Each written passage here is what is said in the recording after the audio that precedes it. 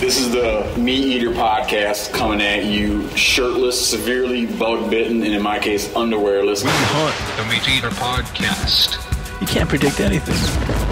Presented by First Light, creating proven, versatile hunting apparel from merino base layers to technical outerwear for every hunt. First Light. Go farther, stay longer. You listeners are coming in late to a conversation, but I was just fixing to tell Chester here on the subject of finding arrowheads. My kids had, did I tell you about this? They were messing with the metal detector. No, you didn't. And they struck some metal with that metal detector. And on the way, digging down to the metal, found a big worked piece of black obsidian. And in their heads, it detects that. And I was trying to, this is coincidence. Dude, it was something, it wanted to be an old hunk of barbed wire fence. Was this in your yard? What's that? Where did this happen at? Oh, no, up in the mountains. Oh, okay. Yeah. It wanted to be an old, but here's the weird deal. That fencing was lower than it. That's pretty wild. Like got worked, I don't know.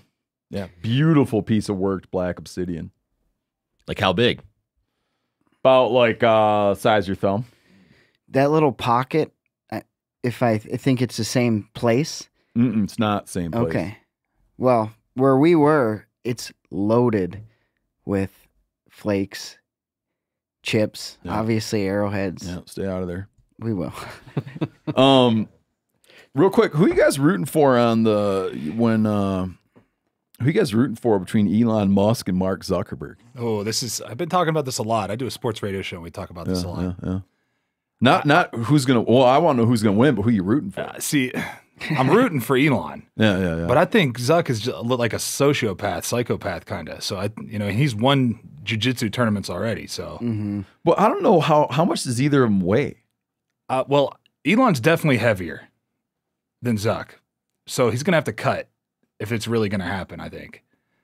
But if you saw Elon's tweet, he said that his main move is the walrus, where he just lays on you. See, I don't even know why I'm rooting for him, but I don't know why, because there's nothing he's involved in to interest me. I don't use Twitter.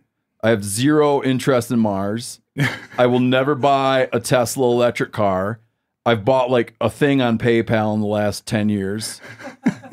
What else you got going on? Do you use Starlink? That I would get into. Yeah, Starlink is money. I do like him. Starlink is my favorite. I don't know why I'm rooting for him so bad. I just something about Facebook is just evil to me. Yeah, and he also owns Instagram, which I think you use daily. No, I do use that, but I don't think that my access to that, if he gets whooped, that doesn't even matter that much to me. It is. I use one of his products, but you know what my problem is remember that movie about Facebook? Social network. Yeah, they painted like a very unflattering perspective. Mm-hmm. That for me that's that, right? That's the story. Like, yeah. And so, I have a friendlier, I just like Elon Musk. I don't know the guy at all. Joined today by... That's so random. Well, no, it's been on my mind, man. And it's not the kind of thing my wife's going to talk to me about. I thought the fight was already called off. No. Oh no, they're trying to make it happen. No, you're thinking of Prigozhin's. Thinking of Prigozhin. There was something in the news about how Elon Musk's mom said Elon Musk came out and he said, "My mother asked me not to fight, and so we're not going to fight." Really? Yeah. See, I thought you were confused about the coup they're in similar Russia in a lot of ways. And this fight. Get the Wagner Group and the coup in Russia. I've been reading equal amounts about both. Oh yeah, I find talking about a short-lived coup. Yeah, that was so fast. Nothing happened. I know. I could woke up in the morning expecting the Kremlin, and he's like, "We've decided to go home." I was like, "Man, I don't think that works." He was a hot dog. He was a hot dog vendor. Yeah, I don't think it works that way. Well, way ago. I know, but humble origins. Joined today by former Denver Broncos defensive end Derek Wolfe, who sacked. I mean, how many times do people point this out that you sacked Tom Brady? You probably sacked all kinds of people. I got Tom Brady. I sacked him the most, though. He's the quarterback that I got to the most. Here's my first question for you. We're going to come back to this more. If you talk to, I'm not trying to equate military service, which I have no experience in, to athletic, which I have no experience in. But let's just say, continue. Okay, if you talk to military professionals, you're striving toward a dispassionate approach. Meaning, if you're going to like raid bin Laden's compound, you take the same mental attitude as all of the other dozens or hundreds of raids you'd been on. Right. Do you know what I mean? Like, yeah. You're aware, but when it comes to doing it, it's just, that's out of your head. Yeah, it doesn't matter who it is. Yep. It's like, it's the guy with the ball. See ball, get ball. Yep. Like it's simple. So, but in your mind, are you like, I have the potential right now to sack this guy that people say. It's not how it does. Really? You don't even care. You don't try harder. Because when you're out there, everybody's on an equal playing level. Like everybody's on the same level. Like you don't think like that. You don't think like, oh, this is Tom Brady. Really? No, you just, and maybe I'm different because when I first got drafted by Denver, Peyton Manning was my quarterback. So I had a relationship with Peyton Manning right away. So I wasn't like starstruck, you know what I mean? And then my first sack in the first game was against Ben Roethlisberger. It's like guys get nervous when you sack them. Well, guys kind of get like that sometimes where they're like, they get starstruck about a player. Well, as I got older, like in my fourth season, I'd seen the rookies come in and they'd see Peyton and they'd be like, and then not realize that he's just like a normal guy that, drinks Bud Heavy and plays football and, he's just a normal guy. Yeah. Like he'll sit down at breakfast, have a conversation with you about whatever. He's just that kind of guy. And Tom Brady's the same way. He's a competitor. You know what I mean? Out there on the field, like if you get him and make a good play, he'll tell you, like, a good play, Oh, really? Yeah. He'll be like, oh, that was a good play. You got me on that one, Huh. That was, he bat one of his passes, he'll lose his mind. Quarterbacks hate that when you like bat passes, block balls and stuff like that. But, he's just a great competitor, probably the best competitor I ever played against, honestly. Because you could, the AFC Championship game in 2015, the first series of the game, I buried him. And this is when you could still land on the quarterback. And I buried him, like put all 300 pounds on him and just buried him into the ground. And people forget how tough he really was. Like he jumped right back up like it was nothing. And I heard the wind leave him, It was, oh man, and it was like the first, like, I think it was the third play of the game. And we ended up hitting him 27 times in that game. Oh, so he got buried 27 times and he still almost came back and beat us. They made a rule that you're not supposed to land on the quarterback? Yeah. What are you supposed to land on, your elbow? They want you to like do everything you can. So you can't hit him below the knees. You can't touch his head at all. Don't even like graze his head. And you can't hit him with your own head. You can't grab him and whip him to the ground. Dude, that's got to be so... It changed everything. It made it a lot harder to tackle him. So it's like you're like playing in the yard with your kids. Well, it's like pick them up. I don't know. First year they implemented... my kids up and set them down. The first year they implemented that rule... This is a little off. So the first year they implemented that rule, I missed like 7 opportunities to have a sack, right? And these are, this we could talk about... Because you're nervous. Well, it's not even that. It's just that you're nervous because the fine... That's what I'm saying. Like, you're nervous about breaking the rule. It's a $15,000 to $25,000 fine when you get those roughing the passer calls. That comes out of whose pocket? Mine. Really? Yeah.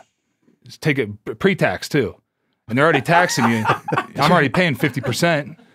I'm already paying half of my money to Uncle Sam, and then the league is like, oh, by the way, you had a penalty, so here's a $15,000 fine that just shows up in your locker, and you don't even write the check. They just take it out of your paycheck. It's crazy. So the first year of them implementing that. But when you're watching football, they don't like put that like in the stats, they don't talk like about how much you owe. How many fines has he paid? You get fined for all kinds of stuff. We had a guy that, weight fines, it's $1,000 a pound. What's that mean? When you have a weight that you're supposed to be at, and if you're over or under that weight, it's $1,000 a pound. How precise is the weight? It depends. How wide is the band? So underweight is usually like forgivable. But when you're overweight, that's when they start hitting you. Like if you're 1 to 2 pounds over, But how big is the band you're supposed to land in? So, all right. So, for example, we had a guy that his report weight was 330 pounds. He showed up at 4:15 at training camp, and over that season, he got fined $375,000. God, that takes body shaming to a whole new level, right there. Yeah. So you gotta think every Friday you weigh body in. shaming. Is that by the NFL or by the your team? That's by the team. Okay. Didn't Von Miller famously get fined for farting in like a film session too? Oh yeah, that was it. Yeah. So that's like a position group thing. So every position group in their room. So we always had it was a $500 fine for farting. Who if you got a that? we just the fun thing about those ones are Was you guys self-police? Yeah. Oh yeah. Because you get you're plus 100. You're plus 100 for snitching. Rip. You wouldn't like. Well, you're plus 100 for snitching. So if I catch somebody farting, I'm like, hey, it was him. It was him. I get $100. This right here is one of the many reasons I didn't become a professional football player. Well, it's simple. Just get up and walk out and fart. You know what I mean? So. Funny thing about Vaughn is Vaughn ended up bringing, that fart spray? Oh, yeah. He'd bring that fart spray in and spray idea. it, and just everybody would lose, just clear the whole room out for a couple hours. But yeah, the fun thing about those fines, those room fines, like the position fines, we get to take that money at the end of the year and go do something for ourselves with it, like as a group, go to like a big dinner, go to Vegas or something. Chuck E. Cheese's. Go to Chuck E. Cheese, Urban Air, do some trampolines, all kinds of cool stuff you could do with it. But but the landing on the quarterback thing, it made it.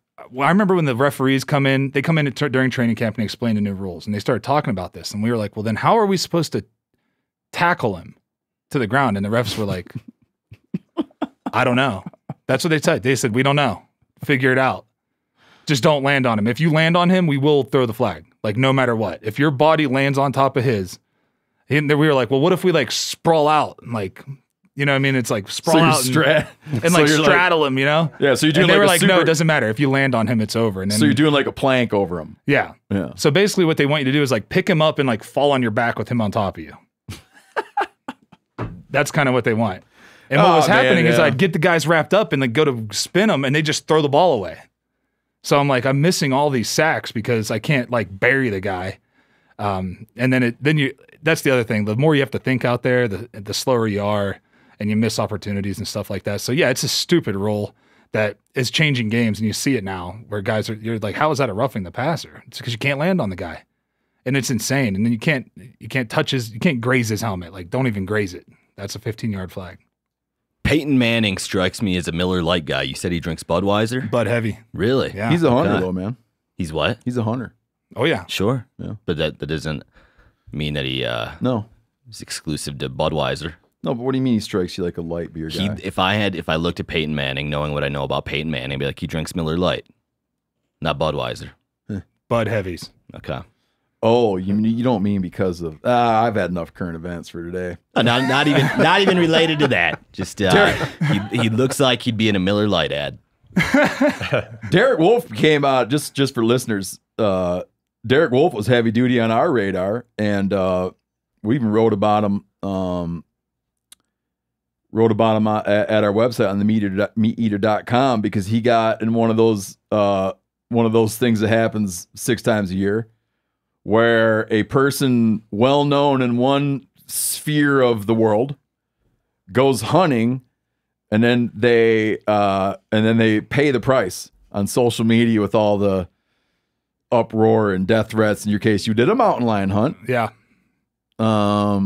No poaching. No, everything was by the book, man. I did everything by the book. It wasn't even a paid outfitting hunt. It was a buddy of mine that runs hounds and was like, I said, hey, if you ever have an opening and you want to go, hit me up. We can go 45 minutes outside the city and chase lions, Yeah. So this is actually my second time having PETA and TMZ and all them guys on my butt, over hunting because I went to New Mexico and did a bison hunt with my bow.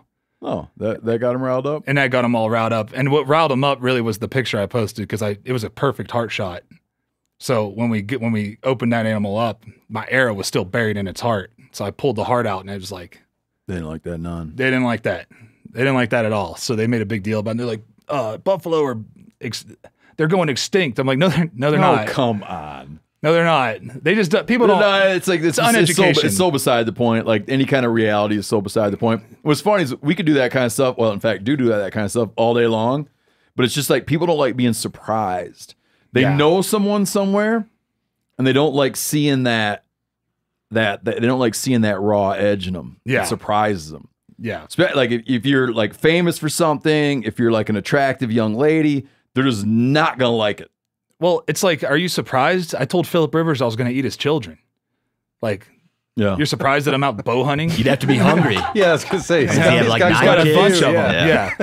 But that's another story. That was hilarious when I said that to him because he talked a lot of smack, Phil did. But with the lion hunt, the way it went down, man, it was my buddy Alex Nestor. He runs hounds, and he was like, "Hey, tomorrow we're getting a fresh snow tonight.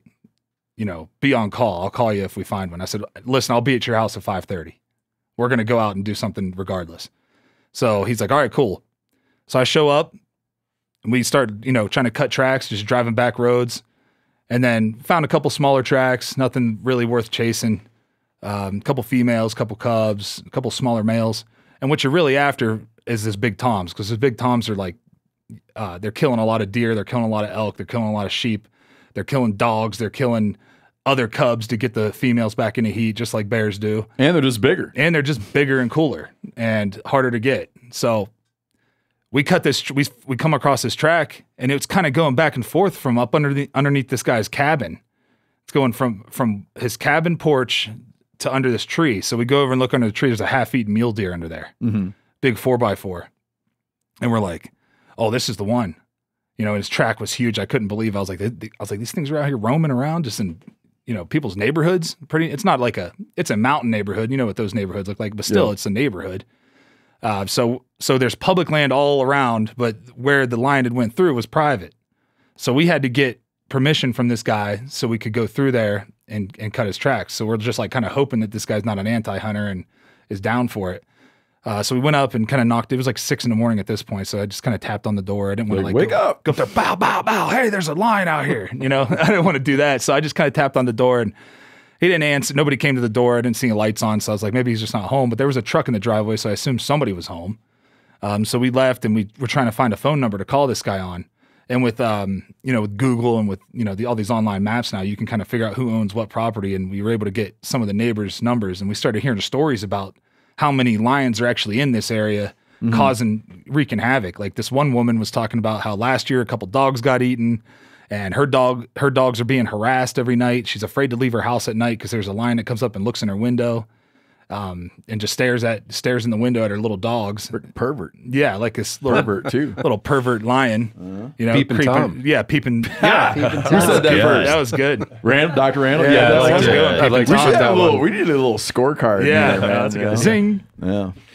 But I think that would hurt this podcast. Give a mark for Randall. But it turns out that that's like a dude ranch where this guy, it's like the ranch manager, the guy that lives there on this dude ranch.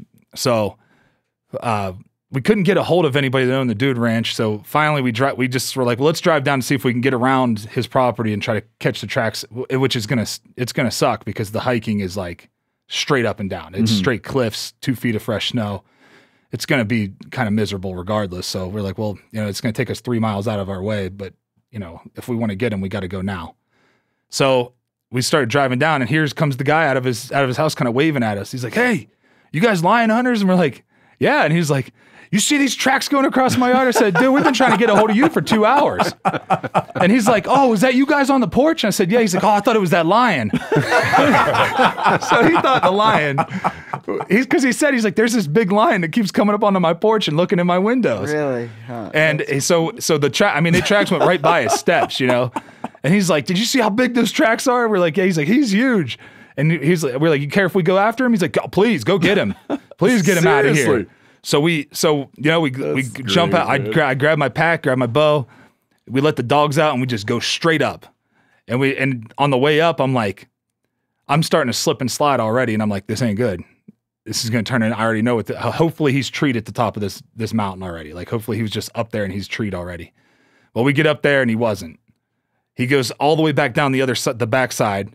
So we start at like 9,000 feet, or like 8,900 feet and go all the way up to like 11.2 or something like that. Oh, really? And then drop back That's up down there. on the other side down into a drainage. And then he runs up this drainage. So at this point, I'm almost 300 pounds out there and I'm in good shape, but getting through snow and stuff like that, it just takes twice as much energy to get anywhere. Oh, yeah. So I'm like falling behind already, on the way up, let alone the way down, which was just like, might as well just sled down. I was just Oh, yeah. If you could go through snow in my skinny ass little body, you'd be loving it, man. Oh, I'd be awesome. Just like a mountain goat out there. Switch gears. Oh, I was... Little by the time I got pencil legs cutting through that snow like you wouldn't believe, man. By the time I got to the other side of that mountain and was like, I just was following the tracks, following Alex and the dogs. I was just following their tracks. So by the time I get to like halfway down that hill, I had to stop because I was like sweating already. I was like starting to like, I don't know. I was like, this is gonna be a long day. I already know it. So I get down and I crawled up through all this deadfall and the snow down in that drainage, it all rolls down there. It was up to my chest pretty much. So I just started crawling. I just crawled through it. And he was like, and that lion's cutting across the top of it. Yeah. So more or less floating on it. Yeah. He's just floating on it and the dogs are floating on it. And then Alex is, he's like 165, 175 pounds. So he's just kind of floating on it too. But me, every time I take a step, it's just like straight down. So I just started crawling. So I crawled. And he calls me, he goes, where are you at? And I said, dude, I don't even know I can't hear the hounds anymore. I'm way behind you. And he was like, all right, well, just keep following my tracks. He's like, I think they got him treed now about, 2 miles up here. And I was like, all right, cool. So I keep going. And then he calls me again. He goes, hey, there's a spot where you're going to see where I turned and went to go up the hill and came back down. Just keep going up the hill when you get there. And I'm like, okay. He calls it a hill. No, it's a straight mountain. So I just go straight up that mountain, crawl up there. I get to the top and start walking the ridge, following his tracks. And he calls me again. He's like, you gotta, he starts freaking out. I don't know if you've ever been on these hound hunts. Oh yeah. It's chaos. He's and in the background, I can hear the hounds. Burr, burr, burr. He's like, we're going to lose this lion. Where are you at? He's huge. And I was like, dude, I'm coming. Like, I'm doing everything I can. I'm going as fast as I can. At this point, I'm cramping. So now my hamstrings, my quads, and my forearms and my like rib cage is like starting to cramp up. And I can't like your rib cage is cramping. Yeah, like all those like in here, like all those abdomen muscles are starting to lock up on me, and I'm like, oh, this ain't good. He goes, all right, I'm gonna drop you a pin. Come straight to the pin. I'm like, all right. So he drops this pin, and I just like hauled down. I just like roll down the mountain, pretty much, just sliding and ripping my pants up and falling all over the place. And because I can't stand up and walk, because if I stand up and walk, I just cramp. I'm just like Charlie horse, Charlie horse, Charlie horse. And then I'm like, oh, like my whole body starts locking up. So I just was like, all right, I'm just going to crawl. So I crawled down backwards down that thing and rolled down it and slid down it as much as I could. Get to the pin, it's on the road. I'm like, oh no. And I call him. I was like, dude, you dropped me a pin on the road. Are you serious? He goes, oh, we're screwed now. You're never getting up here. Oh my! And I was like, God. what do you mean? He's like, you got to come all the way back up. He's like, I told you to walk the ridge and drop down on the pin. I said, no, you didn't. You said come straight to the pin. I said, all right, I'm not arguing. I'm coming. And this is only like 900 yards that I had to go to get to him, or 900 feet to get to where he was. Has it been like hours at this point? Oh yeah. We're 4 or 5 hours into this. Like, like it just took so long to get anywhere. And I look up and it's in this cut. So it's a big cut like this, and it's just deadfall everywhere and little cliffs and stuff. And I'm like, all right, here we go. So I just crawled my way up there. It took me about an hour and a half to get up there. And I get up there and I hear, he's got the hounds and he's like, you're almost there, buddy. Keep coming. And I turn and look up and there's a lion sitting right above me in a tree doing that. And I was like, oh man, he's huge. I was like, I can't believe how big he is. And I was like, can I just shoot him here? And he's like, no, he's going to fall on you. I was like, I can't move, man. I'm done. And there's a video of me if you look on my Instagram or even on my YouTube channel of he had his phone out taking a video of me standing up in that moment, and you could see on my face I'm just pale white. I'm just look like defeated, right? And I'm like, I just wouldn't give up though, so I just kept going, and I had to go like 10 more yards to get to him, and I just got up and made my way up to him, and he was facing me. The lion was facing straight at me in that tree, so I had to do a frontal on him, and I was like, all right. It's time to send one. And he was like, put it right above this little white spot. And I was like, all right. And I put it right on that white spot, and he fell out of the tree, and I just, boom, fell to the ground. And I was just like, I'm done. I was like, I hope he doesn't come up here because I can't fight back right now. And he's like, all right, give him a minute. And we didn't hear any movement. So he's like, all right, I'm gonna go down there and check it. So he goes down there. He's like, we got a dead lion. You know, he starts freaking out, and he's like, let the hounds come down. So I had to like unhook those. Yeah, and it took me forever because every movement was like, and then I started thinking, how am I going to get him out of here? How am I going to get this lion out of here? So I let the dogs go and go down there, and he's like, hurry up, get down here. And I'm just like trying to take my time, you know? So I crawl backwards down there. When I say backwards, I'm on my hands and knees crawling backwards down the hill, slipping and sliding down, you know, and grabbing trees to hold me. And finally we get to it, and I couldn't believe how big he was. Could not believe.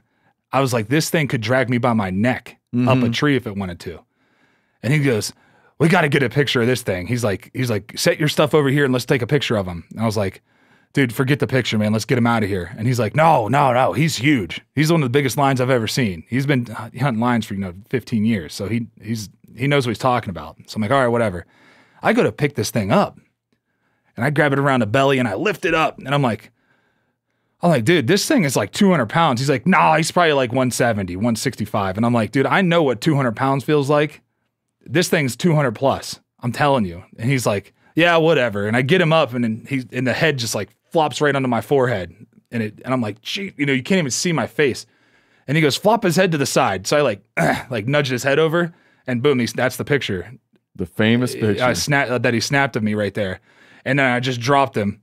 And he comes over, let me feel this thing. He could hardly pick it up. He's like, oh man, he is heavy. So we gutted him out, and I just laid him across. I have a Kafaru Striker XL pack, and it has like a meat hanger on it. So I just like hung that lion across that. So the tail, it's 8.5 feet long. So the tail's hanging out one end and the head's hanging out the other end. And there's also a video of me doing that, trying to get over this deadfall. And you could see I'm just like wrecked. He goes, heavy, huh? And I'm like, yeah, it's heavy. I was like, I pack elk out and everything, you know, put 150, 160 pounds of elk meat, you know, with a skull and antlers, and really don't have a problem. This is like, I'm struggling with this. So I did the same thing. He's like, I'm going to get the dogs down here because they're wore out, you know? So he just takes off. He doesn't even help me. He just takes off. So I strap my bow to my pack, you know, with the lion in there, and get in, and I start crawling down backwards with this lion just like dragging on, you know, it's just dragging all over the place. And I get to this, I thought I was taking the same path that I took up, but I kind of went the wrong way.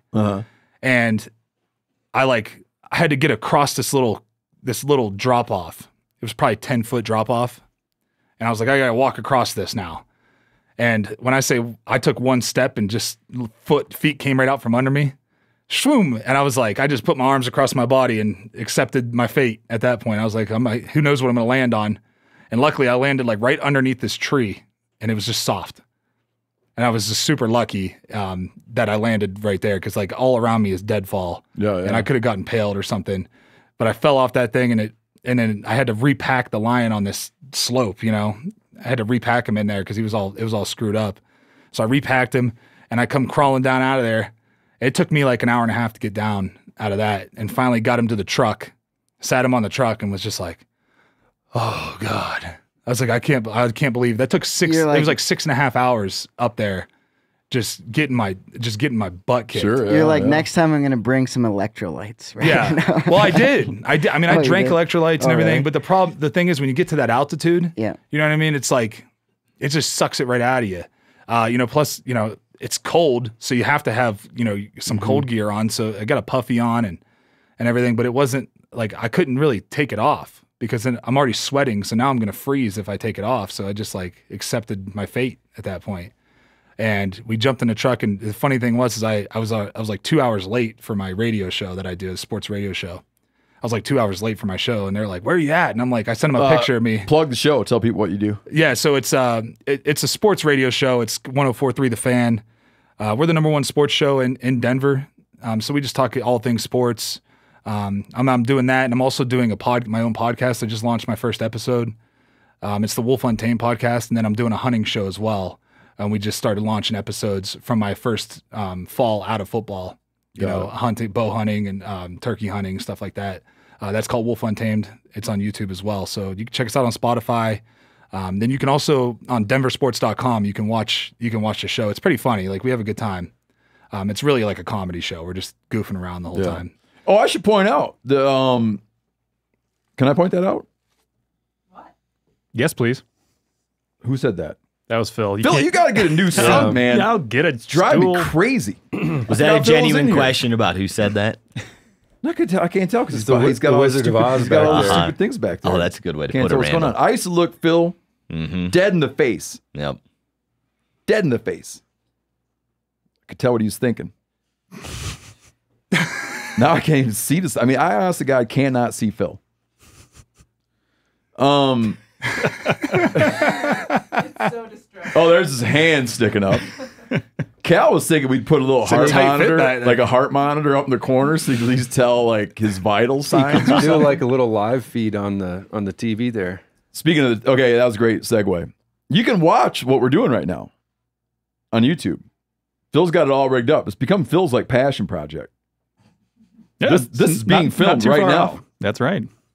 I wish we could see Phil's face to know Well, I if know that was because true or you not. think a guy, if you think a guy that liked to do that was a thespian. You know what that means, Phil?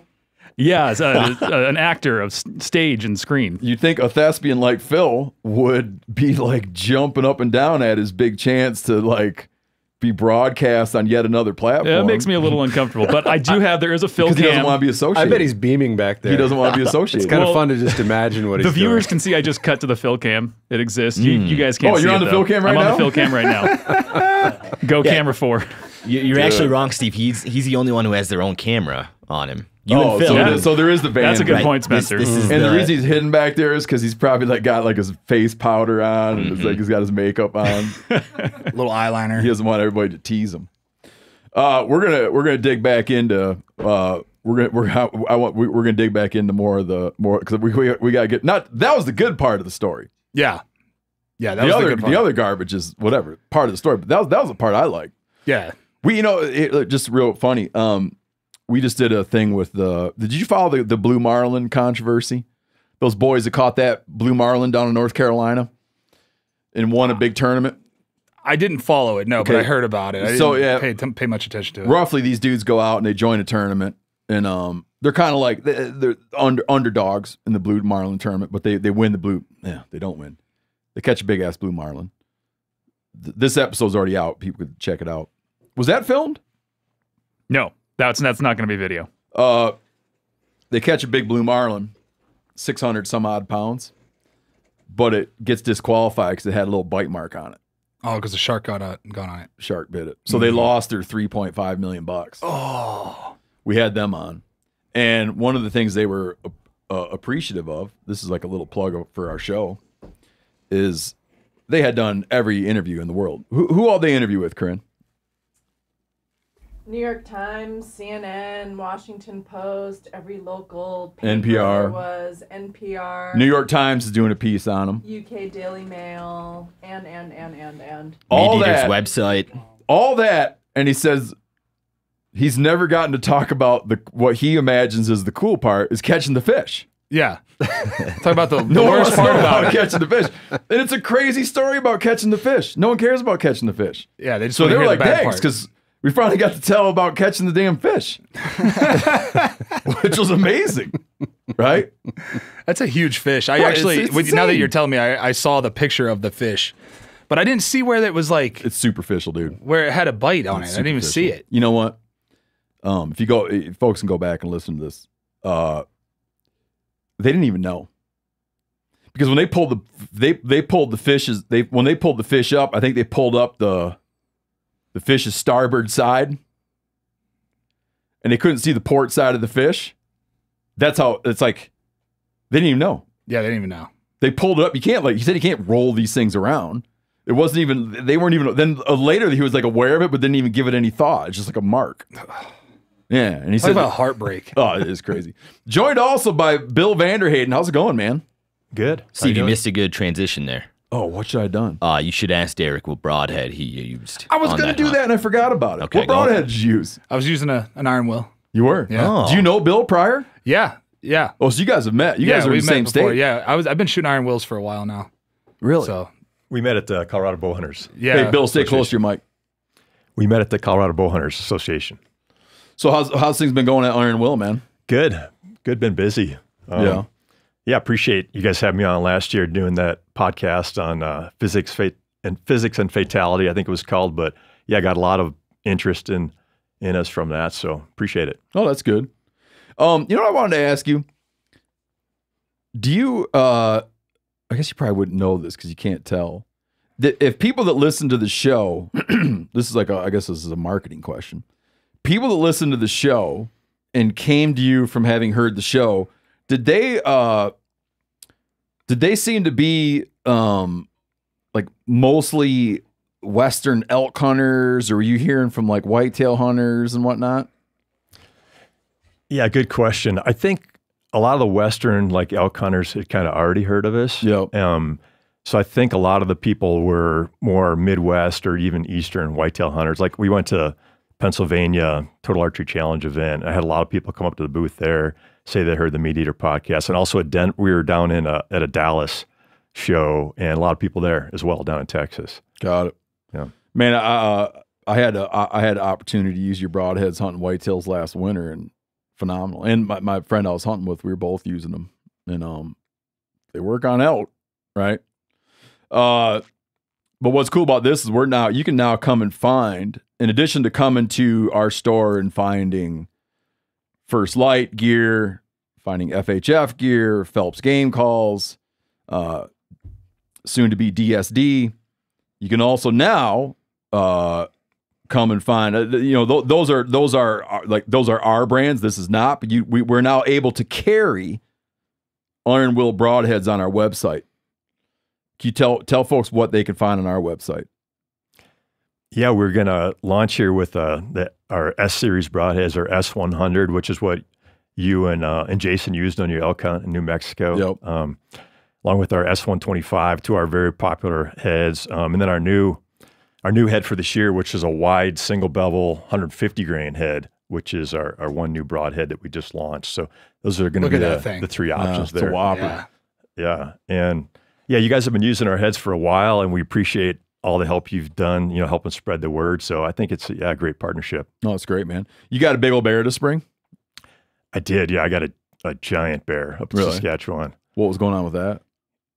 I've been going there for a few years and seeing big bears occasionally, and man, each year I kind of see a bigger one. And this guy, when he was coming through, so he weighed 473 pounds. Oh, really? Yeah, 21-inch skull, just a tank. And I see now, a lot of bears. What's the Boone and Crockett cutoff? Is it 21 or 20? I think it's 20 for the yearly and 21 for the all-time. Okay. And has yours dried yet? No, so he might not make the all-time. He might shrink. Just dry him in a bucket of water. That's a trick Phelps told me. Is it? But yeah, I heard, I'm sitting in the stand. Phelps did not tell me that trick.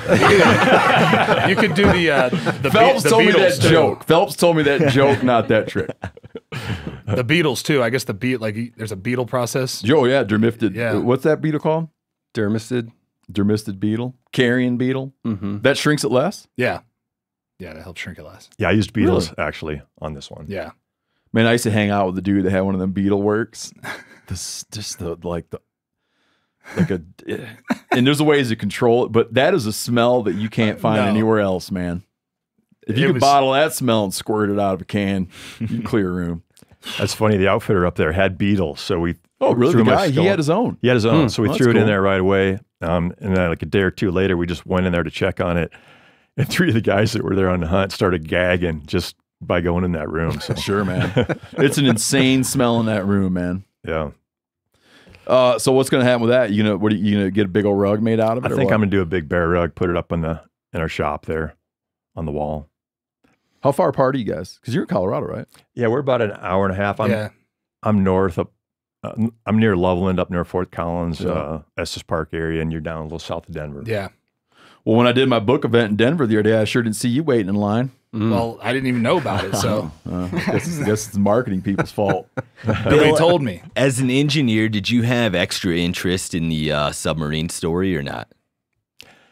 I did. I wanted to hear just review kind of what went wrong there. And from an engineering standpoint, I mean, the engineers were involved. If there were engineers involved, they should have known, no, you shouldn't do that. it doesn't meet a factor of safety. Well, he didn't want to hear about any of that. Yeah, he fired his head engineer, didn't he? Didn't he fire the head engineer? Yeah. I get where he's coming from, man. He was like an anti-regulation guy, which is one thing, but the minute you're selling the trip, it's a different thing. Well, and it worked like 40 other times. It was like the 41st yeah, time. but you know how many times that Alvin, work? That Alvin submersible, you know how many trips the Alvin submersible's done? 4,100. It's a good track record. Yeah. So talking about how, we've done it at times, it's like 4,100. Yeah. And it can go deeper. Check me out, man. I'm like a sub-expert. I think I was really curious to see if you actually had a number in mind, or if you were just asking. The first thing, like everybody else, like I always like to joke that like everybody in Montana is a grizzly bear expert. It's like everybody in America is a submersible expert now, man. And then there were a Russian coup expert. Yeah, right. Oh no, but I am an expert on that. Okay, we're joined by two of them today in the room here. That's great. There's that great quote that how war I don't know, I wish I remember how it went. War is how Americans learn geography, right? Yeah. Tell me about the Aeroflight deal you guys are working on, Bill. Yeah, so I sponsored a study with the University of Colorado. I've worked with them for quite a few years. I've been an adjunct instructor of mechanical engineering, helping out with the senior design class for mechanical engineering. And this year, this past year, got approved to sponsor a project and direct it, where we had a team of seniors in mechanical engineering. And the project was on improved arrow vane design for bow hunting, for arrows with broadheads on the front. So there's really a limited amount of scientific research on arrow flight when there's a broadhead on the front. And the aerodynamics are much different there than say, a field point. Because it's cutting the air ahead of it different, right? Yeah, it's cutting the air ahead of it different. There's different pressure on the sides of it when there's some angle of attack, when it tips a little bit off of straightforward. So, and, I feel pretty strongly that a durable fixed blade head, sharp, with good edge retention is such a better option than a mechanical. But there's a couple problems people might have is one might be Aeroflight long range with that. They're not as forgiving as a field point or a small mechanical.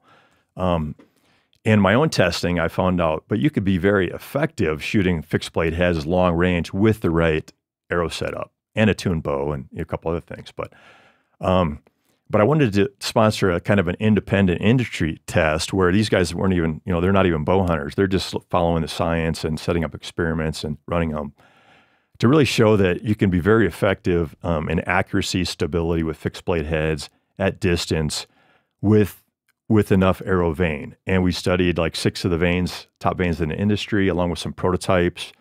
Had some great results there. We looked at drag, stability, accuracy, spin up, wind drift, and sound. And we had a computation of fluid dynamic modeling, so a computer model modeling the flow over the broadhead, and the full arrow there. And then and we could study all these things there. We could tip the arrow at, say, 5 degrees. Let's say the bow is not tuned or you torque a little bit, and look at how much restoring force is there. How well do these vanes pull it back on quickly? Got it. Back on track. And then we used a shooting machine and a lot of equipment. So we had lab radar looking at speed and drop, so drag. We could get from that. We had a high-speed camera looking at spin up and looking at how quickly arrows got stabilized. We had a sophisticated sound system where we recorded sound of the arrow coming at it, crossing over it, and then analyze the frequency content. Like, would it be loud to a person? Would it be loud to an animal? So resulting from all that, we found a particular vane that performed the best. And then I worked with Easton to get these machine fletched at 3-degree helical. So now we sell these as well. So we get so many customers asking, what's a good arrow for us to use for good accuracy, with your broadheads. So I can say, we have this scientific study now that shows these do a great job of quickly stabilizing an arrow and giving you good accuracy, with fixed blade heads. That's a textured vane. Yeah, there's like waves in it. See, I hate kind of stuff like this because now I want to have this. It's like Cal was bringing up like how he used to just love ice fishing. Always had a great time ice fishing. And then better electronics come out and some guy shows up with that and you're like, we're fucked now. Like, you're like, now we're not going to do any good because he's got something better. That's pretty cool though. Let's see that. So was this study, did it like compare it against field points and mechanicals, or what were the broadheads that were being used? We used iron wool broadheads in the study, but we compared them to field points. So what we looked at was, like, for accuracy, we use a bow that's out of tune. So, you know, a bow in tune means basically when it leaves your bow, it's going in a straight line, you know, at the target. The nock's pushing directly in line, the arrow comes off straight. That's really what a tuned bow means. An untuned bow, like, we would take it out of tune so that it would come out, say, tail left, right out of the bow. Dude, when we were young, we just thought it was like just the how it was. Your arrow fishtailed. Yeah. Your arrow fishtailed for 15 yards. It was just the reality. It was like a comforting feeling to see it just kind of fishtail out, eventually straighten out. You know? Yeah, well, with like a longbow or something where you're not cut to center, the arrow is going to have to, you know, flex around the riser, and there's a special. Yeah, I got you. There'd be like a perfect stiffness to get that to go straight. Is that the archer's paradox? It is. Okay, yeah. We named an episode that one time. Right. Yeah, I listened to that one. Yeah, you had a problem with that one. I did. Oh, why? Yeah, you wonder why. Whenever I hear things that defy the laws of physics, I gotta speak up. Something deep in your brain goes off. A lot of those like modern recurves and stuff are cut like when I was building them, like an 1/8 pass center or center cut. But then there's, you know, problems with strong risers, you know, a lot goes into it.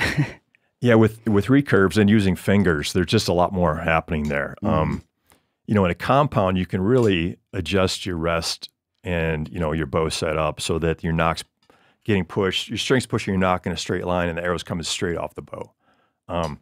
Some people teach different ways to tune, but I mean, that's really the best, having your arrow coming perfectly straight.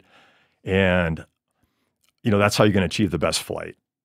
But really, this study, I know nobody's perfect, and a lot of people aren't great at tuning their bow. So part of this study was, okay, if your arrow's not coming straight off your bow, it's actually coming out tail left. One of the tests we do is we'll just shoot a fletch shaft versus a bear shaft at, say, 30 and 40 yards. Because a bear shaft, and we'll add some tape maybe to get the weight the same, but a bear shaft will come out tail left, and then it'll just stay that angle, and it'll end up hitting right on the target out there. Yeah. Yeah, of course, right? Nothing's pulling it back. Yeah, so that's a great way to test, is my bow really tuned or not? Take a bear shaft versus a fletch shaft, just with field points at, say, 30 yards. 30 yards is pretty good. 40 yards, and you do it a few times. If they're not hitting like the same, then it means, you know, your form or something else is wrong with your bow. Yeah, I don't know why it never occurred to me, but yeah. Yeah, it's a great with test. no fletching, it's never going to recover, right? Right. Yeah. So in this study, we had it so that a bear shaft was hitting a foot right of a fletch shaft at 40. So this is way out of tune, really. Even with that. In that case, is the nock on? Is the nock lined up, or is the center of the arrow lined up? Like, what is on target?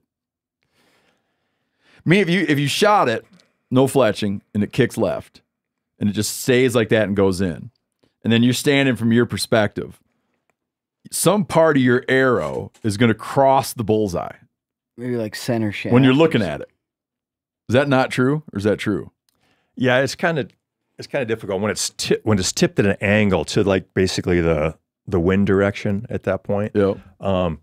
It ends up with the vanes, it will just quickly get put straight back on. Yeah.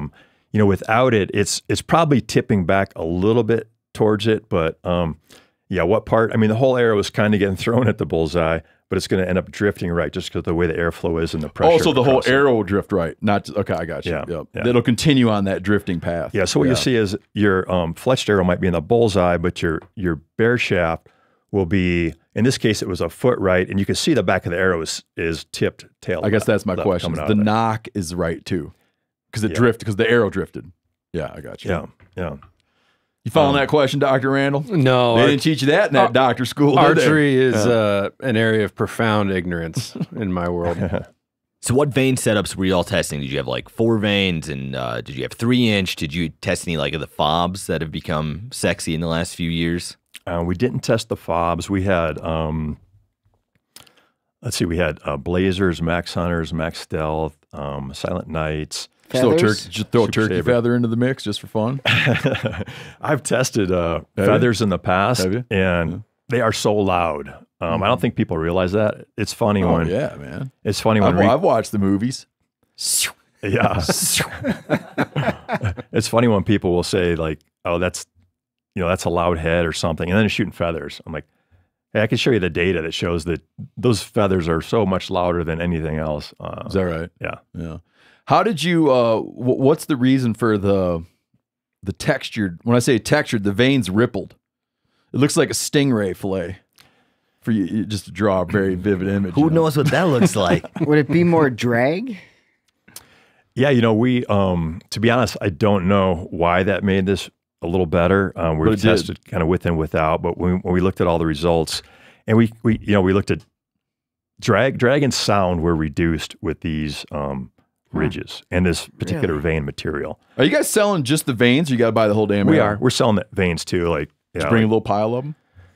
I did. I could ship you some. I wouldn't mind having me a couple So of veins. it's less drag with the little ripples in those veins.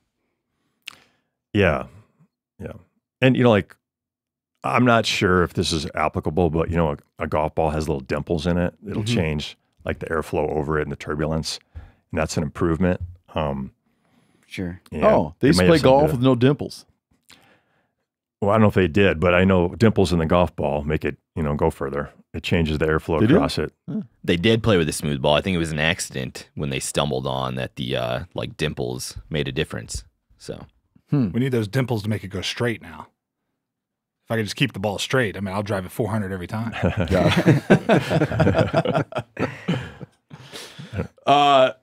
That's interesting, though. So, but when here's my question about the researchers. You had to fund it. I did, yeah.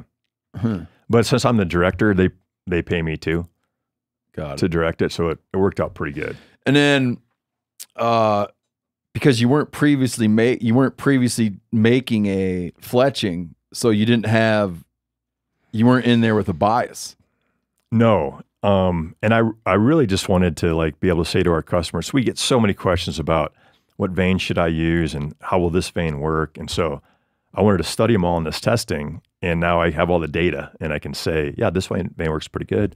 This one has a little more drag, but it's fine. So it was really that was the reason for the study, and then I worked with AAE that made some of the veins that were in the study and just got ribbon material from them so that we could laser cut different shapes in them. And they sent me materials with different stiffnesses, different with and without ribbing, things like that. So we had a bunch of things to prototype and test as well. And we found this one that it did a great job with accuracy, stability, but then reduced drag and sound. And I can have my bow out of tune. I currently have my bow out of tune. It's hitting 4 to 5 inches right at 40. So just a little out of tune, not terrible. But I can hit the same point of impact with broadheads and field points out to 100 yards with a bow a little out of tune with this vein on it. It just does a great job stabilizing. So when I was seeing that, I just decided we're just going to offer this vein as well as a fletched arrow to customers that want it. How much do you shoot field points, man? I shoot field points and broadheads typically, together like every day.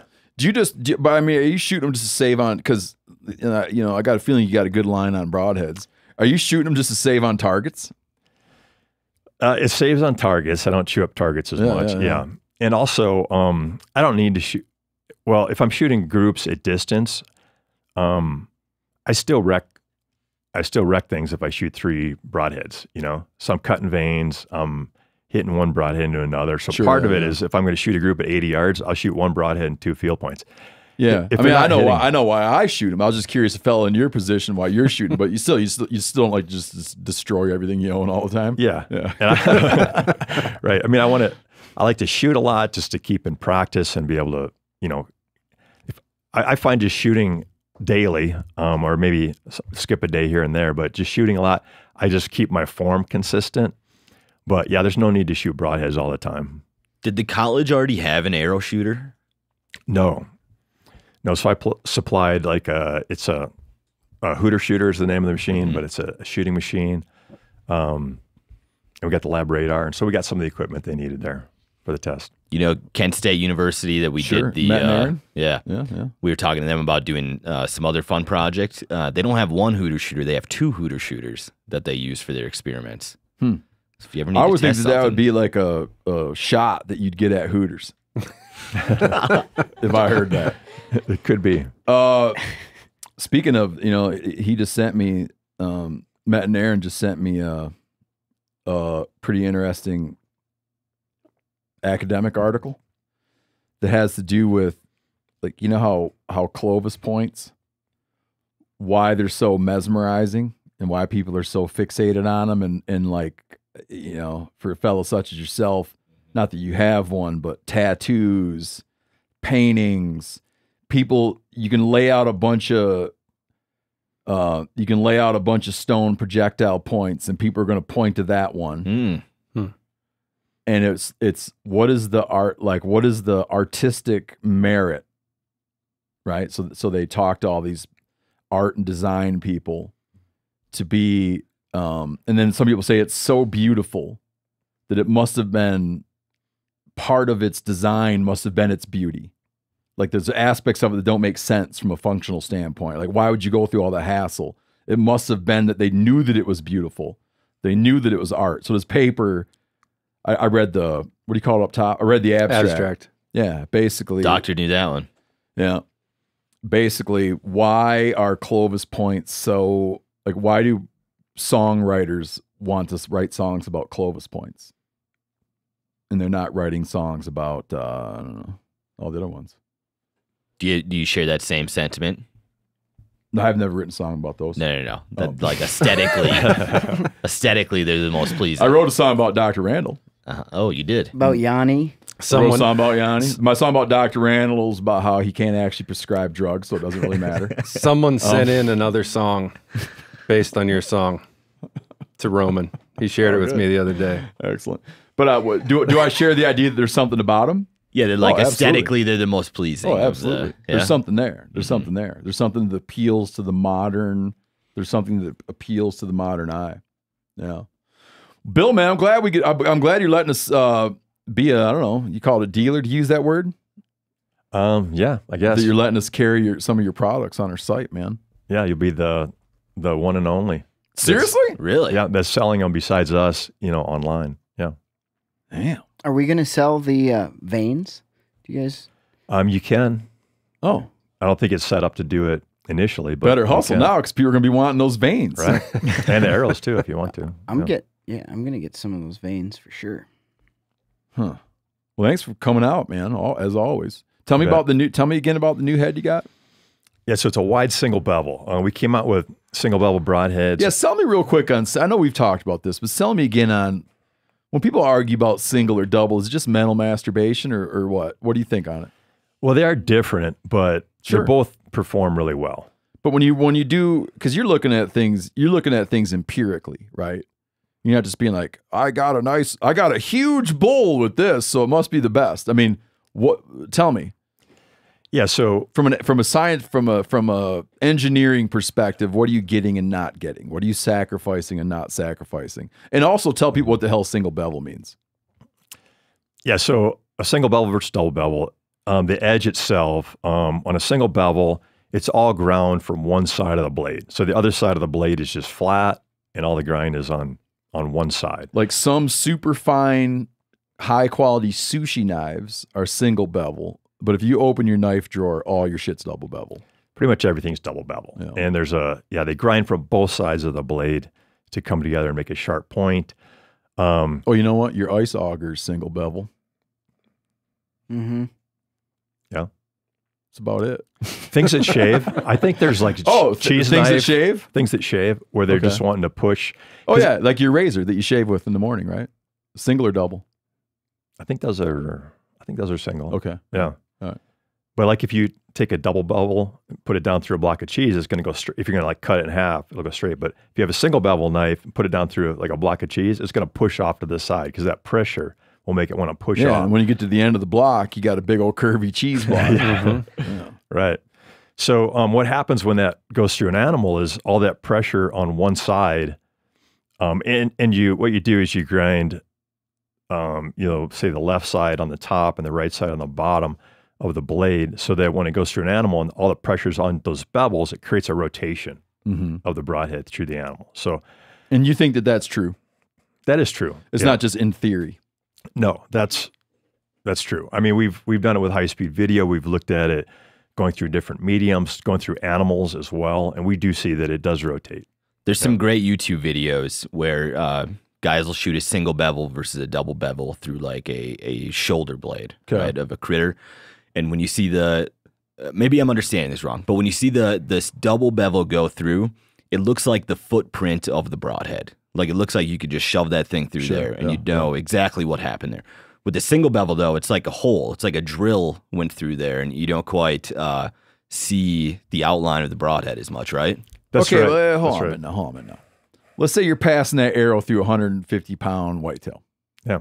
Okay. You hit it behind the shoulder or wherever the hell. You hit it anywhere you want. How many rotations is it actually going to get done? That's a good question. Not much, really. It's like maybe one. It depends a little bit what it goes through. So it's not like a drill. But when you look at the shoulder blade, one looks like is like the size of a shot glass, right? And the other one, like I said, is like the footprint of the broadhead is how they look. Mm-hmm. Well, we see this through the hide. Do you believe him? You're right. What's that? Do you agree with him?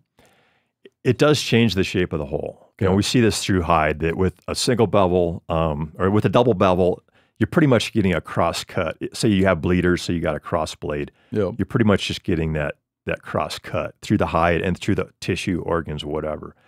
With a single bevel, with that rotation, and I like a single bevel with bleeders, and we also do that single bevel grind on the bleeders because I like a cross cut anyway to kind of open up holes. But if you do that and it rotates, now the entrance and exit holes through the hide, they're almost square. They are more rounded, even though, as you mentioned, there's not a ton of rotation. It's not like a drill, but it seems like twisting the hide or tissue as it's cutting does change the hole shape like that. Got it. And you can see it through lungs, liver, whatever, too. It's got a little different shape to it.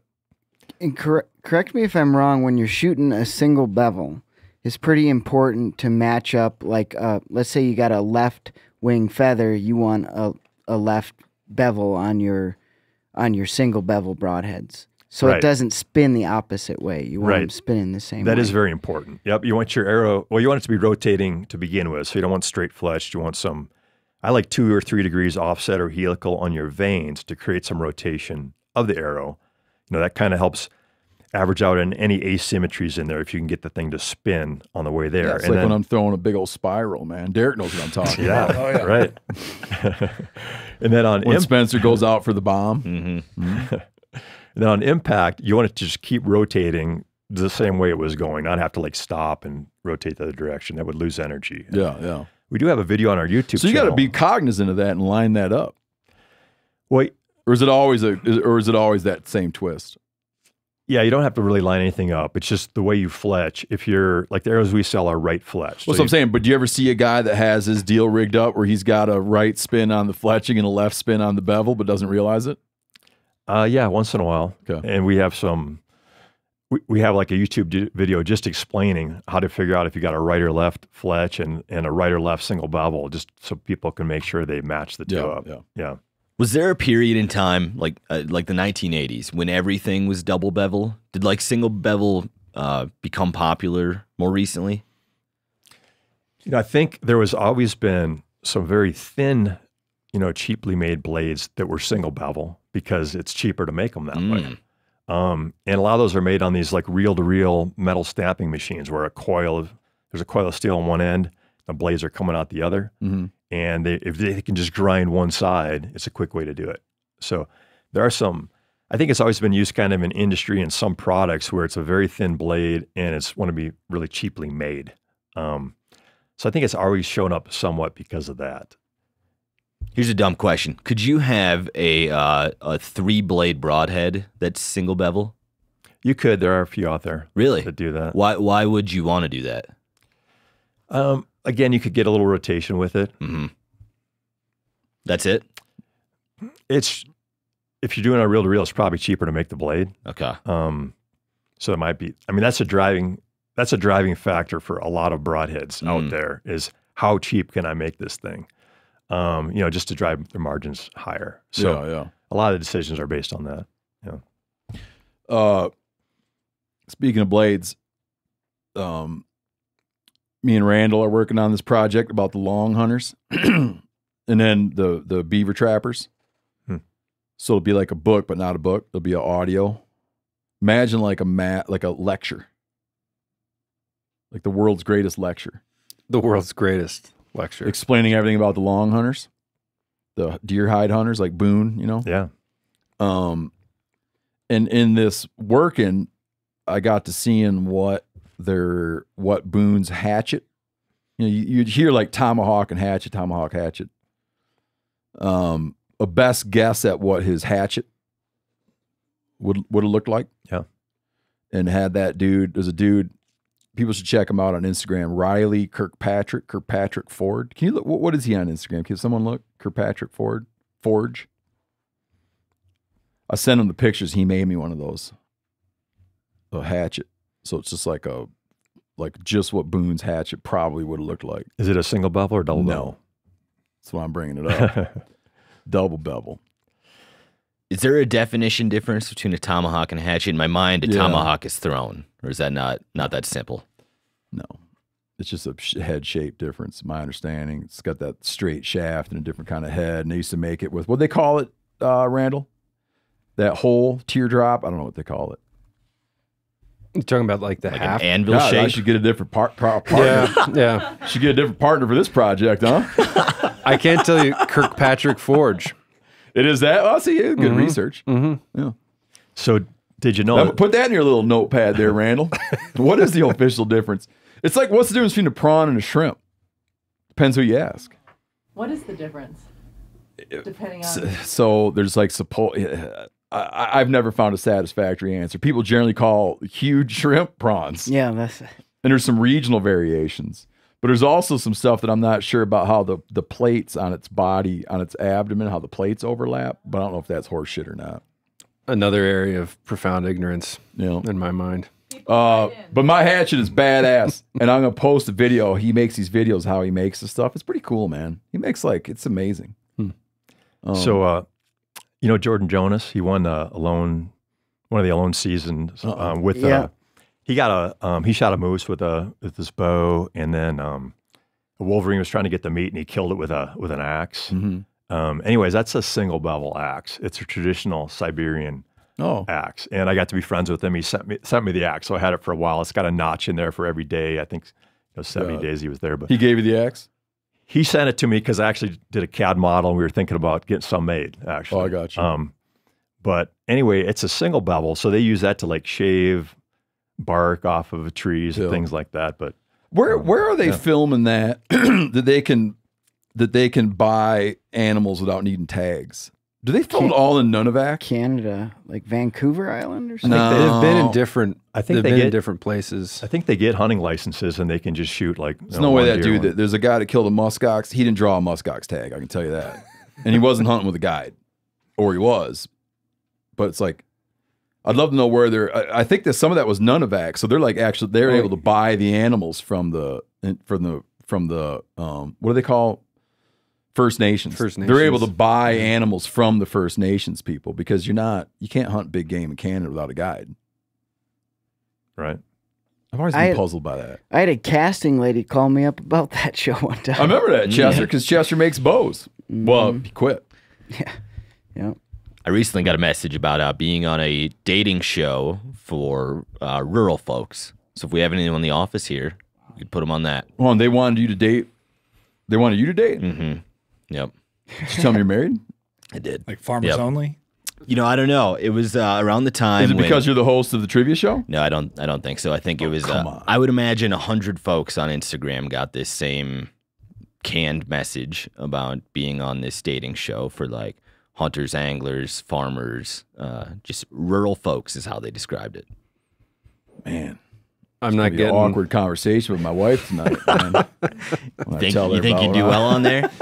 I'm not getting any casting queries. I can only hope. I'd be like, baby, we've had a good thing going, but had an opportunity. This could really further my career. All right, Derek, I want to jump. Okay, so we had like I want to get back to the story. After the nerd session is over, just nerded out. I want to hear more. See, every time I talk to Bill, I feel stupid. Oh, yeah, he's just like this guy's a genius. Yeah, but that's why there's had people. There's like people around, and it makes it you don't have to think about stuff. Yeah, it's perfect. Yeah, with me, he's like, hey, we're gonna make this arrow for you. I'm like, all right, great. Yeah. I have shoot a straight. lot of, that's all I care. I got like a lot of opinions about a lot of kinds of. I have a lot of well-earned opinions about rifles, ammunition, knives, apparel. But for whatever reason, I've just taken. For whatever reason, when it comes to archery, I have a you tell me attitude. I just know who I'm going to ask. Exactly. I know who I'm going to ask. Exact way. And I'm going to go because there's a thing, and I'm guilty of it. Other people are guilty of it. You have a great experience, right? Like you do something and you hit a bull and the bull takes 2 steps and tips over or whatever. Or it's a really big bull. And then the rest of your life, you're like, by God, I like a right hand twist. Did you see how big my bull was?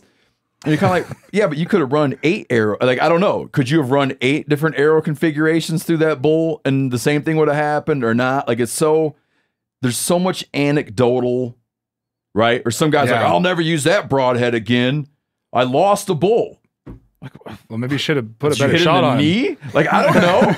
Do you know what I'm saying? Like, I don't know. And so you can get drowned by the, unless you have just like experience after experience after experience after experience.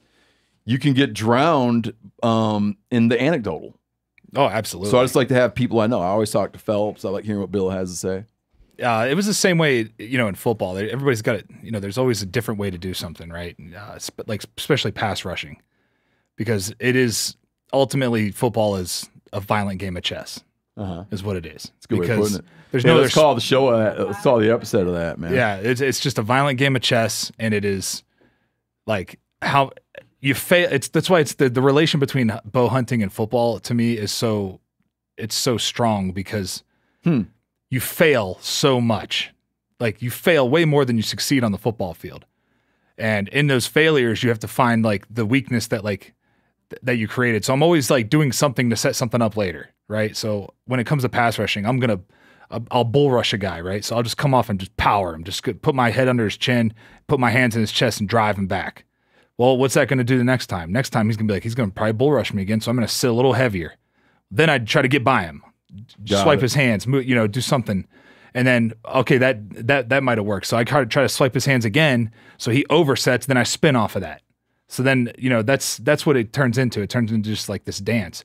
And for me, it was the same way with, I grew up hunting whitetail and turkey. What state? Ohio, Northeast Ohio. Yep. So that's what I was primarily hunting. So Western hunting was I always wanted to do spot and stalks because you can't spot and stalk whitetail in Ohio because it's good luck. You're just like, you're not going, it's not going to work. Did you start out young? Yeah, I killed my first whitetail when I was 13, 14 years old. So, yeah. And that was back when you had to, that was back when you had to wait a while, right? It's not like now you can just like start your kid hunting whenever you feel like it. Well, I started like pheasant hunting when I was like 9 or 10. Oh, so you were okay, yeah. So you were like, I think it's like 9 or 10 is like the cutoff. Because a lot of that's changed so much. But I'm quite a bit older than you are, and you had to be like you couldn't hunt deer with a gun till you were 14. Oh wow. Mm-hmm. See, I killed my first deer with a bow. Yeah, that was I took a climber out and was on a buddy's farm, and I just like first buck that showed its face, showed its antlers. This little 4-pointer just showed up, and I just started losing my mind up there. And put a good shot on me, ran 14 yards and died. But you weren't hunting with your dad though. No, I don't know my dad. I was hunting with friends. Do you mind laying that out quick for me? Yeah. So I grew up. My mom married a guy when I was 3 months old. Okay. They got married. It wasn't my dad. Have you tracked your dad down now? No, tried. Can't find. She doesn't know. She doesn't. My mom doesn't know who it is. But have you gone and done like the 23andMe Yeah, deal? we've done all that stuff, and I'm upset now. They have my DNA, and I don't like that. But they're not finding matches. They're not finding any matches. Little clusters. They found out like where I'm from, like the Scandinavian Viking background and stuff. But it goes from Scandinavia to Ireland and then straight to Appalachia. Yeah.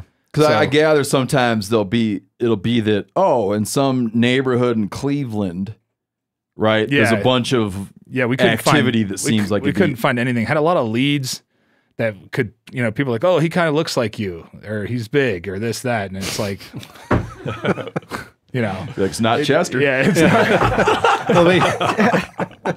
it's just we couldn't find it. So that's why when I got introduced to hunting by my stepdad, but his idea of hunting was like he'd hand me a 410 and sit me under a tree and tell me not to move.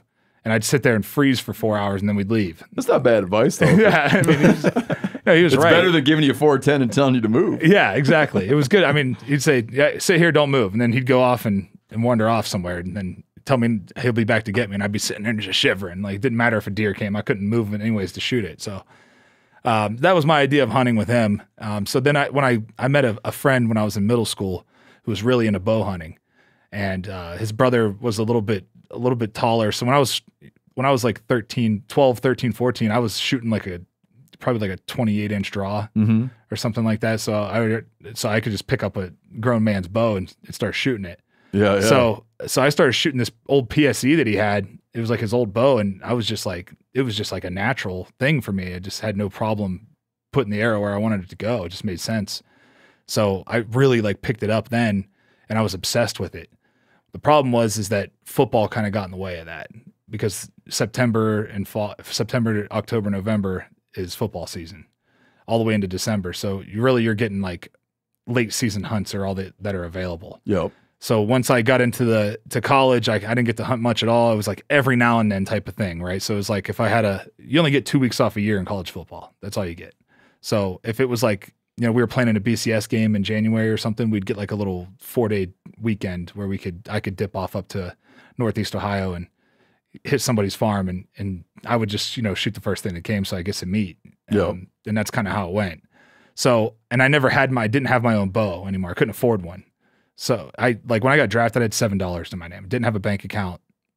Didn't have, I paid everything in cash because I had a Pell Grant. I just cashed that check and pay all my rent and everything out of that.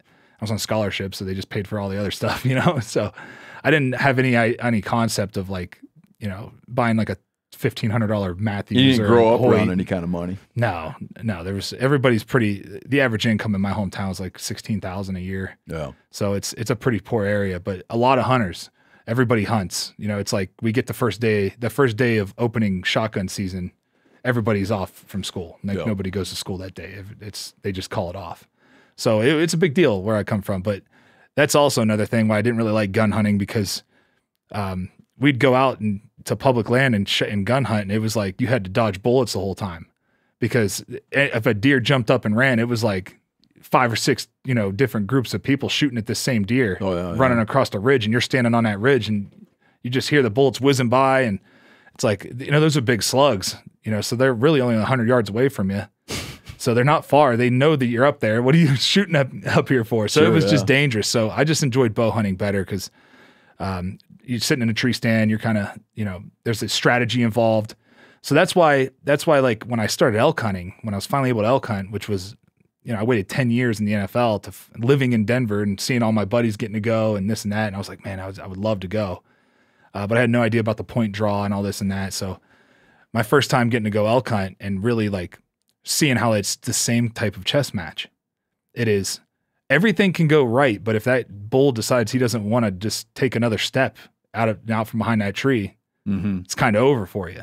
Or if the wind switches on you, like all these factors go into it, and everything has to happen for a reason. Like you're making these moves prior, like, okay, I've spotted this bull over on this ridge.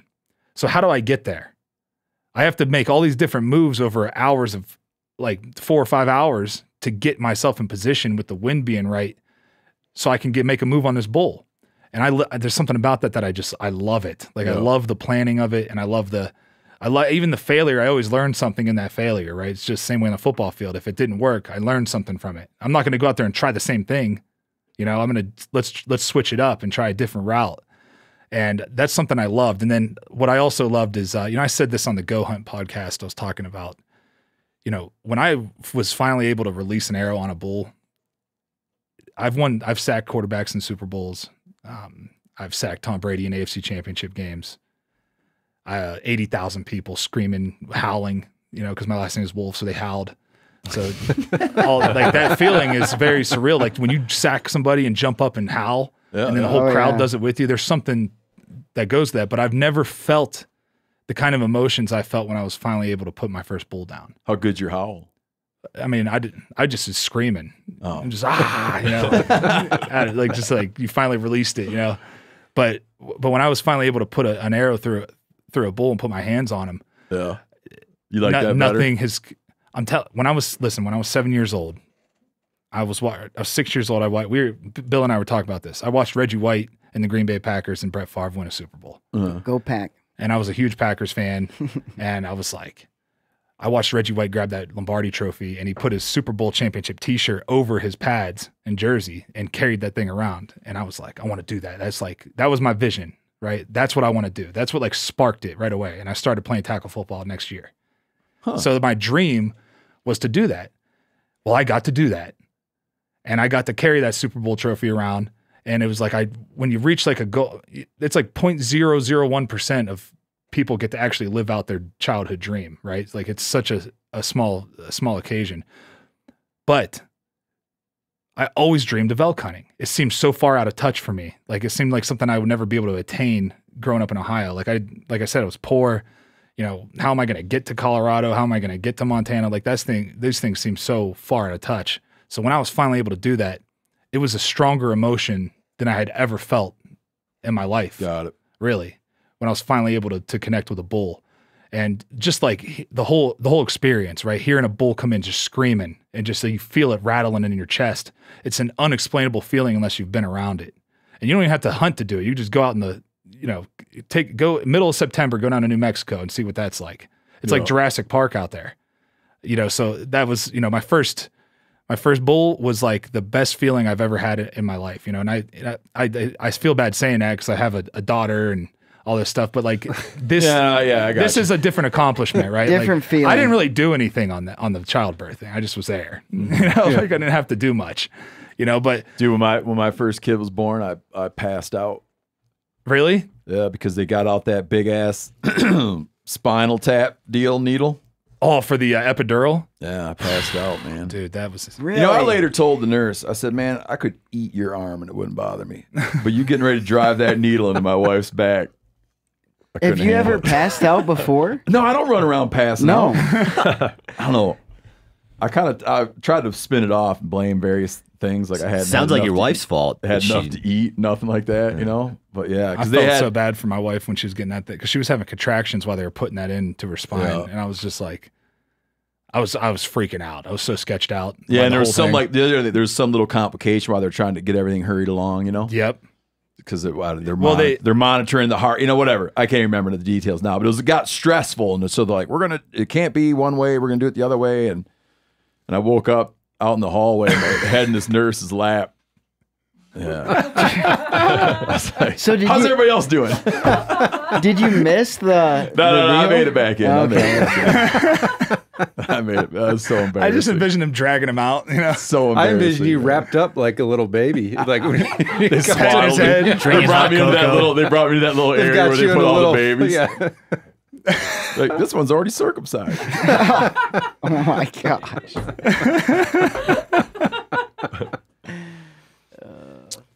When you got blown up so bad about the lion, did it change any thing about your behavior or anything? It did. It changed a lot. I felt like a sense of responsibility, right? And the responsibility side of it was that, okay, now I can see what kind of attack that we're really under as hunters. Yeah. Is that right? Yeah. Where I could see it, that it's a really planned out attack. And somebody, a guy named Lou Webb, who's just an awesome guy, he made this analogy for me. He was like, look, he's like, as hunters, we have to be like an elk herd. What do the wolves try to do to the elk herd? They try to split them apart and pick out the weak and kill the weak, right? They pick them out and then that's how you kill them, is you separate the herd and then they follow one, kill it, and get another one, kill it. So if we want to stay together and keep this lifestyle, we have to put aside all of our egotistical, garbage, really. And it's like, okay, who cares if you're a gun hunter or you're a rifle hunter or you're a crossbow hunter or you're a longbow hunter, or you're a traditional bow hunter, or you're a compound bow hunter. I don't care. I don't care what kind of broadhead you shoot. I don't care any of that stuff. That stuff does not matter, because at the end of the day, if we keep infighting and arguing with each other and trying to like take each other down, they're going to win, because they have millions and upon hundreds of millions of dollars backing them. Mm-hmm. You know, this industry doesn't have that kind of money. We have to spend that money just to keep the wildlife safe and ready to go for us to hunt them. You know, the amount of money that we spend on gear and stuff, like they are spending all that money just on ending it. They don't want us to do it. Like something about it they hate. They don't care. You can't reason with them. And I felt a sense of responsibility to try to bring us together as hunters and try to keep us in that tight little group and like stick together. You know, so I felt a big sense of responsibility, but I also had this sense of like, you know, I don't want to get too vulgar, but fuck them. Yeah. You know? Yeah. It's like, I did everything by the book. I'm not poaching. The amount of money that all the money that we spend on hunting goes straight into the keeping their trails going. How do they not realize this? Yeah. That you want your lakes and you want your trails and you want your bike paths and you want all this stuff taken care of. Who do you think pays for that? Hunters pay for that. So as a conservationist, and hunters are conservationists, you know, if you do it by the book, that's what you're doing, right?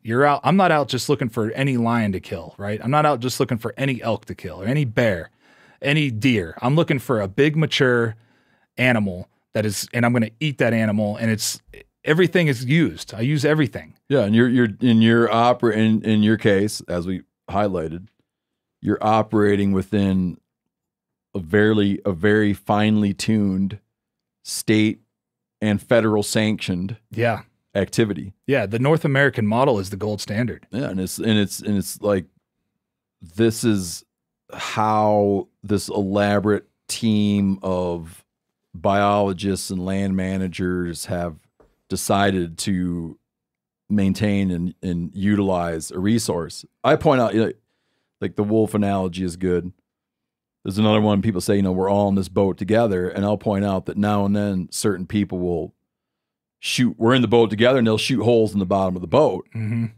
Meaning people, I'm talking about people who go and not only operate outside of any kind of legal framework, but operate outside of any, they become unproductive. Like Mm-hmm. they're not helpful. Right. Yeah. People who are, violating like repeat violation of laws, willful violation of laws, give people a black eye. But I think that, like you're saying, man, for someone to be operating in accordance with the law, when we generally all agree on how these things are established, to then have that person be crucified, I think is also an attack on this very effective wildlife management system. Oh yeah, and they'll put false statements out there. There's an organization, we won't say their name, but everybody can probably imagine who they were. Starts with a P. They put out that I poached. They've said that I poached it or did it illegally, or that these animals are like mountain lions are the only big cat thriving in North America. Like they are thriving. Go to California. The deer population is like decimated. Yeah, they're expanding. They're expanding numbers. Yeah, they're colonizing new territory and expanding numbers. Because that's what they do, And then they're like, "Well, why can't you just, move it to another area?" Well, where are we going to move it to? Because there's already a lion in that area. You know what? If you'd have done that, you know what you've been doing? You've been breaking the law. Breaking the law. Yeah, exactly. You just can't do that. Why is there a lion in the back of your truck? I decided to take it upon myself to move it to a new area. I darted it. Yeah. Darted it. Be like Ricky Bobby. Were you surprised by any of your allies in the football community or otherwise when this went down? I was surprised by the lack of the allies. Oh, really? Yeah. But, I dealt with this in multiple things, right? So I refused to get vaccinated. And did you get in trouble for that? I got fined a lot of money. But, really? Yeah, but I just, the science, they kept saying believe in the science. I'm like, well, the science isn't there, so I'm not going to believe anything that you tell me. I also wouldn't kneel during the anthem, so I lost a lot of friends over that. But hold on a minute. You lost friends for not kneeling? Yeah, there was the I think it was a Washington Post front page put Derek Wolfe they asked me, why aren't you going to kneel? And I was like, well, because, you know, I have a lot of friends and family and people that have served. And I remember this. If even one person says that it offends them or like kind of makes them feel weird about it and they don't like it, I'm not going to do it. If even one veteran says that, I'm not going to kneel. I didn't know there was a pressure. I didn't know there was a pressure. I knew there was a norm. There's big pressure. Time pressure. There was a pressure to kneel. Yeah, big time pressure. Being very pressured. They pressured us heavy to just kind of jump on board and do it.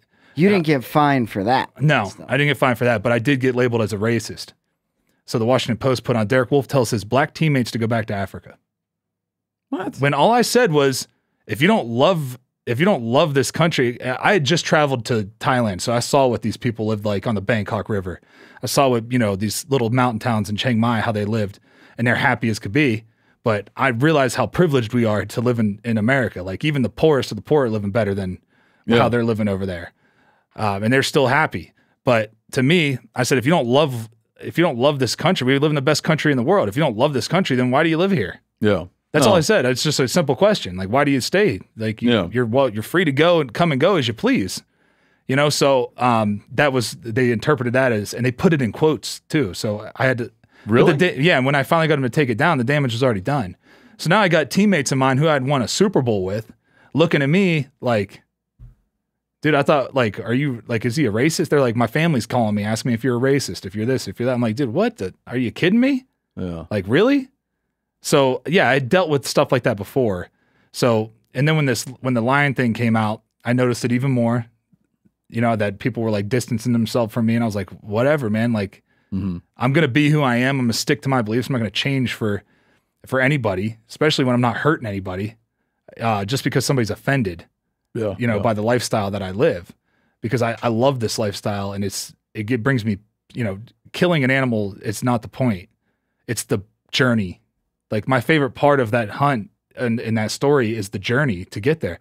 And you notice how when I tell the story, it's a very small part of actually when I shot the animal. Yeah. Most of the story is the grind to get there. It's the same with every animal. So all they want to see is because that's what happens is you post a picture, right? It's like, look, you know, check it out, you know. But the only reason I'm not going to post a picture of something I just walked up and was able to kill easy. I want to tell the story about how difficult it was and how much of a grind it was to get to that point. So to me, if you don't want to be friends with me because of that, then I don't really want to be friends with you anyway. So that's fine. Yeah. You know, but even, you know, people will still come up and be like, did you really have to kill that lion? It's like, who cares? What do you care? Why do you care? Mm-hmm. I did everything by the book. It wasn't like somebody's pet. Plus, you know, it'd be like, is that an actual question? Yeah.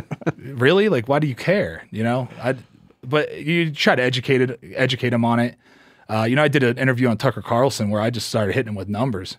Because I knew I was going to have a short segment. So I was like, I'm going to take the opportunity to hit him with some conservation numbers about how many attacks on people happen. Like one a year, every 2 years, somebody gets killed by a lion. Yeah.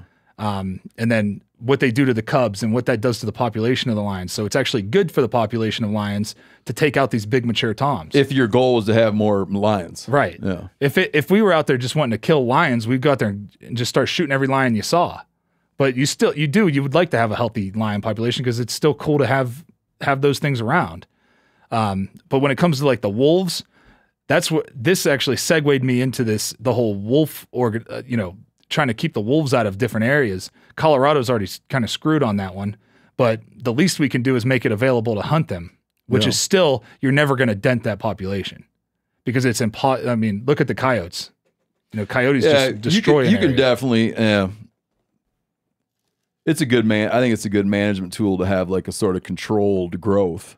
Yeah. Of you know, I mean, we've been doing it here. Like we've been doing it here, Idaho, Wyoming. I mean, we've been hunting wolves now for years, and still seeing expansions of population, healthy numbers. It's not like it's the way it's positioned as an either or is ridiculous. It's like you either can have wolves or you can have wolf hunting, which will result in no wolves, and that argument has been thoroughly, I mean, no one would know it. No one from PETA would realize it. No. But that argument has been thoroughly put to rest that you can very successfully have healthy, stable wolf populations alongside state managed wolf hunting. Yeah. And it's been, there is 0 cases with mountain lion hunting. There is 0 cases where modern, like regulated hunting of mountain lions. I'm not talking about back in 1890 when they were poisoning them with strychnine. Yeah. Regulated hunting of mountain lions having any appreciable impact on mountain lion numbers. It's like, it's just not a thing. Yeah, it's not. You're going to have roughly the same amount of lions. You're going to have the same amount of lions, whether, you know, if you're hunting them or not hunting, especially when you factor in that the lion like you got would have statistically, however, it would have wound up being killed by a state agent. Yeah, because it was like in California, it was too comfortable around people. California, as soon as they got rid of lion hunting, the number of lions they kill, that state biologists kill, goes through the roof. And now they're killing the same number of lions annually as they always were. When they could be, that they're missing out on opportunity for people to hunt them. People used to pay to go do it. Yeah, now you pay a guy to go do it. Yeah. Do you think you think when the lion gets killed, he's like, well, thank God it was a government agent. Exactly. It's like, of course not. It's silly. Honestly, it's silly. And you know what I think it is? I was just hoping it wasn't some local. Yeah, I hope it wasn't some guy out here. Better not have been just some guy, some hunter. I'm glad he's got lights on his truck. And I think this is all has to do with it's because they're not thinking, they don't want to hear the science or the rationality behind it. They're just thinking emotionally, which I understand that they're emotional about it and they love cats or whatever. Like, but you know, at the end of the day, man, like you have to manage. If you're going to live within the nature, like if you're going to build houses up in the mountains and you're going to live in the mountains, you have to manage that population. Here's the other thing that frustrates me about this conversation is that at this point, they're managed as a big game animal. The regulations are more strict. Yeah. Mm-hmm. If anyone who's like uneasy about mountain lion hunting, from not in terms of that they feel bad for the mountain lion, if anyone's uneasy about mountain lion hunting in terms of that it's like exercise in a reckless fashion, I would invite you to go and try. If you're not from a hunting background, I would invite you to go and try to understand mountain lion regulations. Yeah. In terms of how thinly sliced the map is and all the quota systems around males, females, tiered season structures. You have to take a test, dude, before you get your license. It's like, you know, most places you get yourself a deer license. It's like the most you got to figure out is that, you know, you get like whatever amount of time and it's either got antlers or it don't. Yeah. You know, you get into these 24-hour, 48-hour reporting hotlines so that you have like a portion of a mountain range carved off and you're going to allow one female. And if that female gets killed, you have X hours to register it. The whole season shuts down within 48 hours. There's like nothing like that. No. I mean, some bighorn sheep stuff, there's really that level of detailed management. I shouldn't say nothing because there's a handful of fur bears that fall into that. But anyways, that's like that's a level of focus and precision that is not exercised elsewhere. No. Not broadly exercised elsewhere. I could explain Montana's hunting regs to just about anybody with the exception of mountain lions. I wouldn't know where to begin to start. Yeah. It's just inordinately complicated. Yeah. And it's managed as like a long-term renewable resource. Yeah. And very focused. And like that has not, like I want to be clear, that has not always been the case. But that's the case now. Right. You know. Well, it's funny because you always, you talk about, what they used to do back in the day. When you see those old-timey pictures of guys, at hunt camp and it's like 5 guys and they got like 10 deer hanging in the background. Sure.